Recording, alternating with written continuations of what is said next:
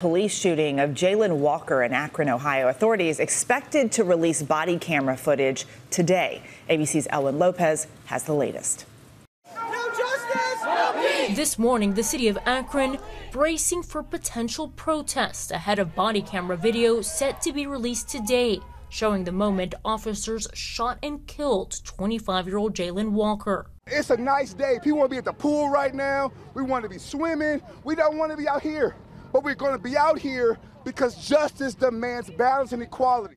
Authorities say police reported gunfire from the car Jayland Walker was driving as they were trying to pull him over for a traffic violation Monday morning. Walker's family attorney, Bobby Zacello, says a gun was found in that back seat, along with shell casings, but that Walker was unarmed as officers fired at him more than 60 times. The lawyer said he viewed police body camera footage ahead of its public release and claims that it shows Walker posed no threat to officers.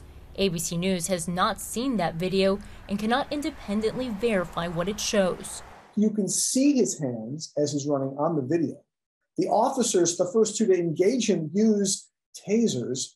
Why do 8 men shoot him mostly from behind as he's running away? Police stated actions by the suspect caused the officers to perceive he posed a deadly threat to them, but Zacello says he saw no evidence of that in the footage he reviewed. Just sprinting away from these men. He is shot as he starts to turn and look over his shoulder, and that's when he's dropped.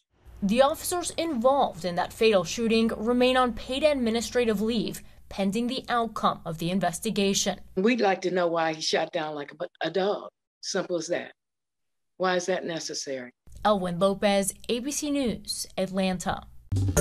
Well, hey there, GMA fans. Robin Roberts here. Thanks for checking out our YouTube channel. Lots of great stuff here. So go on, click the subscribe button right over here to get more of awesome videos and content from GMA every day, anytime. We thank you for watching, and we'll see you in the morning on GMA.